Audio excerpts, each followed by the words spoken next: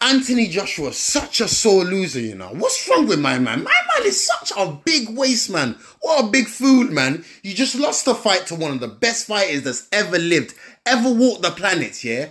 This guy goes to grab his belts and just walks out dashes his belt. Man, dashes it like it's just anything. You know them ones there? Dashes his belt, gets in a rage and walks out the ring and them things there. I think someone must have talked to him in his ear because he started walking back, walked back to the ring, and then he walked back to the ring and he started talking nonsense. I don't know what's wrong with this guy. He must have eaten too much pounded yam. I don't know if the agusi just stuck, the spinach is just stuck up in his brain cells, just blocking the receptors and them things there. But this guy has lost it, fully lost it.